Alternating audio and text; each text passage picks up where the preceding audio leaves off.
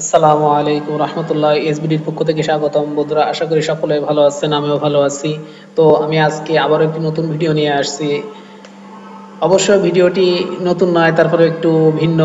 আমি গত ভিডিওতে দেখিয়েছিলাম যে একটি নন ফরওয়ার্ড রেফ্রিজারেটরের ইলেকট্রিক সার্কিট কিভাবে কাজ করে সেটি দেখিয়েছিলাম। তো আজকে আমি ইলেকট্রিক সার্কিট সম্পর্কে দেখাবো, নন ফরওয়ার্ড রেফ্রিজারেটর ইলেকট্রিক সার্কিট, কিন্তু এটি একটি ভিন্ন সার্কিট। অবশ্যই কাজ একই কিন্তু একটু ভিন্ন। তো আসুন দেখি আমরা যে সার্কিটটি আমি এখানে নিয়েছি। তো সার্কিটটা দেখতে পাচ্ছেন একটু ভিন্ন, গত ভিডিওতে যেটি ছিল একটু অন্যরকম। যে যেমন তেমন যেমন বলা যায় যে গত ভিডিওতে দেখিয়েছিলাম যে সার্কিটটি, সে সার্কিটটি হচ্ছে এখানে একটি মাত্র ডোর সুইচ ব্যবহার করা হয়েছে, কিন্তু মাত্র এখানে একটা সুইচ ব্যবহার করা হয়েছে এবং এখানে একটি সুইচ ব্যবহার করা হয়েছে। অর্থাৎ গত ভিডিওর যে সার্কিটটি ছিল সেই সার্কিটটিতে একটি মাত্র ডোর সুইচ ব্যবহার করা হয়েছিল, কিন্তু আজকে দুইটা সুইচ ব্যবহার করা হয়েছে। তো কেন এই দুইটা সুইচ আমরা ব্যবহার করলাম সেটি আমি আজকে আপনাদেরকে বলবো। এবং আমরা এই যে বিভিন্ন কানেকশন গুলো একটু ভিন্ন ভিন্ন ভাবে দেই কেন সেটি আপনাদেরকে বিস্তারিত বলবো। তো দেখতে পাচ্ছেন এখানে আমরা একটি সার্কিটের দুইটা ডোর সুইচ নিয়েছি এবং দুইটা ডোর সুইচের দুইটা কাজ। তো গত যে ভিডিও ছিল সেই ভিডিওতে অবশ্যই আমরা ফ্যানের জন্য আলাদা কোনো ডোর সুইচ ব্যবহার করি নাই, কিন্তু আজকে আমরা একটি আলাদা একটা সুইচ নিয়েছি। তো আসুন দেখি সেই সার্কিট সম্পর্কে। তো আমি আবারও বলছি, যারা আমার চ্যানেলে নতুন তারা অবশ্যই চ্যানেলটি সাবস্ক্রাইব করবেন এবং পরবর্তী নতুন আপডেট ভিডিও পেতে পাশের বেল আইকনে ক্লিক করে রাখুন। এবং আমার ভিডিওটি যদি আপনাদের ভালো লাগে তাহলে অবশ্যই লাইক কমেন্ট শেয়ার করবেন।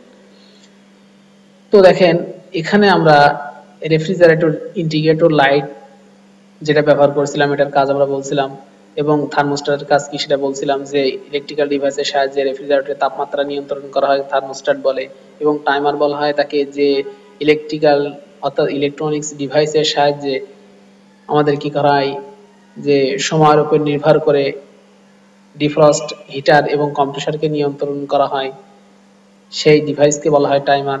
এবং ডিফ্রস্ট হিটারটা আমরা সাধারণত রেফ্রিজারেটরের ক্যাবিনেটে জমে থাকা বরফকে গলানোর জন্য অর্থাৎ ডিফ্রস্টিং এর জন্য ব্যবহার করে থাকি হিটারটি। আর থার্মাল ফিউজটা তো আমরা সার্কিটের নিরাপত্তার জন্য ব্যবহার করে থাকি।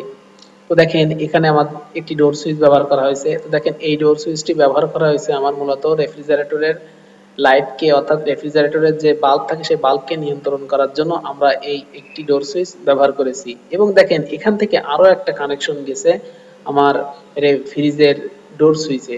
তো এই যে সুইচটি, এই সুইচটা আমরা কেন ইউজ করব? এই সুইচটা আমরা এই জন্য ইউজ করব যে দেখেন, যদি আমার এই রেফ্রিজারেটরটি অন থাকে তাহলে যখন আমি দরজাটা খুলবো তখন কিন্তু, একটু বলি আমি, যদি আমার মনে করেন এই কানেকশনটি সোজাসুজি এখান থেকে এখানে কানেকশনটি লাগিয়ে দিলাম, তো যদি আমি এখান থেকে কানেকশনটি এখানে লাগিয়ে দেই তাহলে দেখা যাচ্ছে আমার এই যে ইভাপোরেটর ফ্যান মোটর আছে, এই ইভাপোরেটর ফ্যান মোটরটি কিন্তু অল টাইম যতক্ষণ কম্প্রেসার চলবে ততক্ষণ কিন্তু ইভাপোরেটর ফ্যানটা চলতে থাকবে। তো চললে আমাদের কি ক্ষতি এবং আমাদের কি অপকার সেটা একটু দেখি।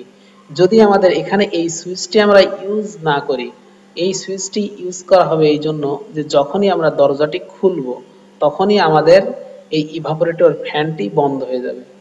কারণ এই ইভাপোরেটর ফ্যানটি যদি দরজা খোলার সময় যদি আমরা ইভাপোরেটরের সুইচটি ব্যবহার না করতাম বা ব্যবহার না করি, তাহলে কিন্তু হবে কি, আমার এই দরজা খুললেও, রেফ্রিজারেটরের দরজা খুললে ফ্যানটি কিন্তু অটোমেটিক চলতে থাকবে। আর যখন এই ফ্যানটি চলতে থাকবে, তো যখন দরজা খোলা হবে তখন এই ফ্যান চলার কারণে ভেতরের ঠান্ডা যে বাতাসটা, সেই বাতাসটা কিন্তু বাহিরে বের হয়ে আসবে। ভালো করে কিন্তু কথাটা একটু মনোযোগ সহকারে শুনবেন। মনোযোগ সহকারে শুনলে ইনশাআল্লাহ আপনারা আমার এই ভিডিওতে অবশ্যই উপকৃত হবেন।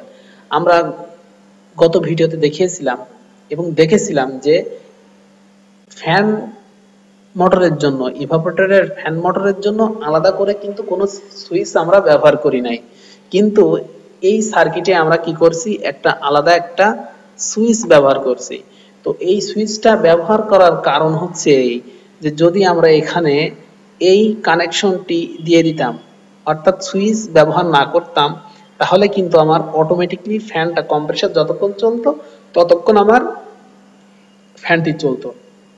এখন ফ্যানটা চললে যে উপকার হয়, যে ক্ষতি হয় সেটা কিন্তু আমি বললাম, যে এর সাথে একটা আলাদা এক্সটার্নাল সুইচ ব্যবহার করা হয় এই জন্য যে যদি আমার ইভাপোরেটর ফ্যানটি চলতে থাকে এবং আমি দরজা খুলি তাহলে ভিতরে ঠান্ডা বাতাসটা বাইরে বের হয়ে আসবে।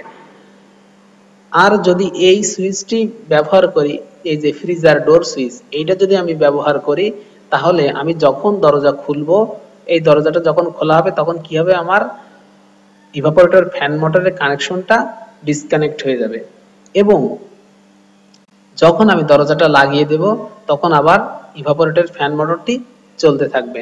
আর যখন কম্প্রেসার চলবে তখন ফ্যানটি চলতে থাকবে এবং যখন কম্প্রেসারটি বন্ধ হয়ে যাবে তখন ইভাপোরেটর ফ্যান মোটরটি বন্ধ হয়ে যাবে। অনেক সার্কিটে এমন আছে যে দেখেন এই কানেকশনটি, আমি এই যে ইভাপোরেটরের ফ্যান মোটরের কানেকশনটি দেখেন এই যে দেয়া আছে, এই যে এখানে দেয়া আছে, কিন্তু অনেক ক্ষেত্রে দেয়া আছে এই কানেকশনটি সাধারণত দেয়া থাকে আপনার মনে করেন এই কানেকশনটি দেওয়া থাকে এই যে এইখানে দেওয়া থাকে। তো এখানে দিলে সমস্যাটা হয় কি, এখানে দিলে সমস্যাটা হয় যে কম্প্রেসার চলুক বা নাই বা চলুক আমার ইভাপোরেটর ফ্যান অল টাইম চলতে থাকে। যে যদি আমি কানেকশনটি, এই যে কানেকশনটা, এই কানেকশনটা যদি আমি এইখানে দিয়ে দিতাম, কানেকশনটা এখানে দিলে আমাদের যে ক্ষতি সেটা হচ্ছে বিদ্যুতের অপচয় বেশি হতো এবং ফ্যানটি বেশি সময় চলতো। তো যদি আমাদের কানেকশনটি এখানে দিলে এই সমস্যাটা হতো এবং এই ফ্যানটি কিন্তু অল টাইম চলতে থাকতো যতক্ষণ পর্যন্ত থার্মোস্ট্যাট কানেক্ট দিয়ে রাখতো টাইমারে, হিটার চলুক এবং কম্প্রেসার চলুক অল টাইম কিন্তু এই ইভাপোরেটর ফ্যানটি চলতো। আমার কথাটা একটু আপনারা মনোযোগ সহকারে শুনবেন।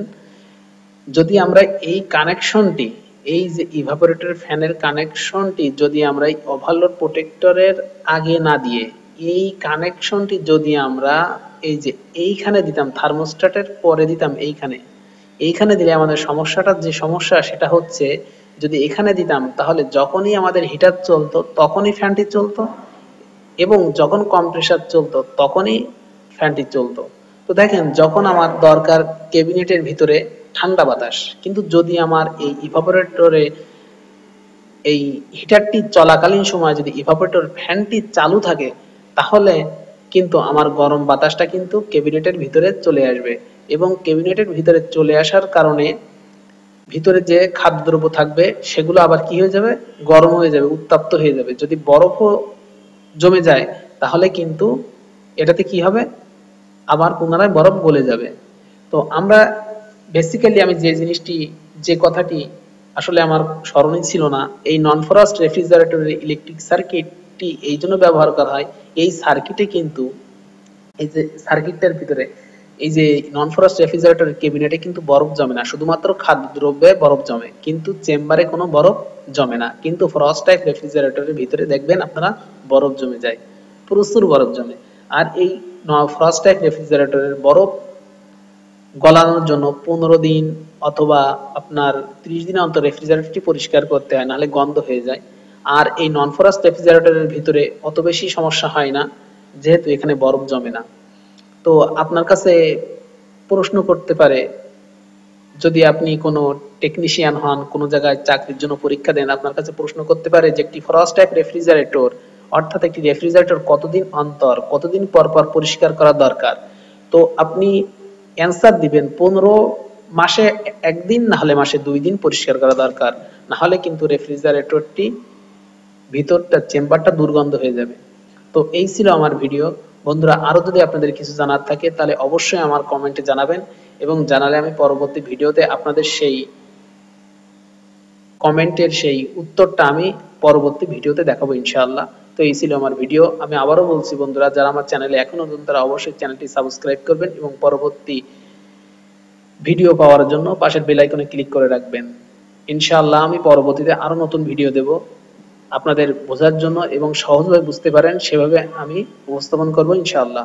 আসসালামু আলাইকুম ওয়া রাহমাতুল্লাহ।